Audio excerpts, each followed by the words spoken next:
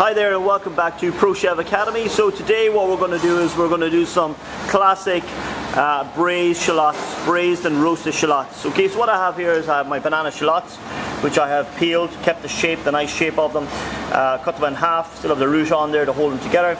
I have some comfy garlic and the oil, because I'm going to use both. I have some unsalted butter, and I have a little bit of chicken stock here at the back as well. So they're my basic ingredients here for doing my classic braised and roasted shallots. Okay, so stage one here.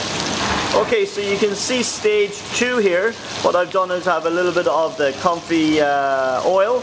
I had some butter in there, and I've browned off my shallots there. A nice golden colour on them, and what I'm going to do now is then I'm just going to add a little bit of stock, which I've just added into this one.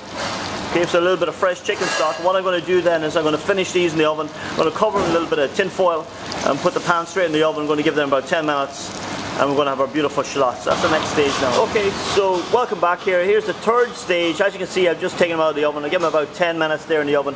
I've just tested them there with a knife just to make sure they're beautiful, buttery and soft.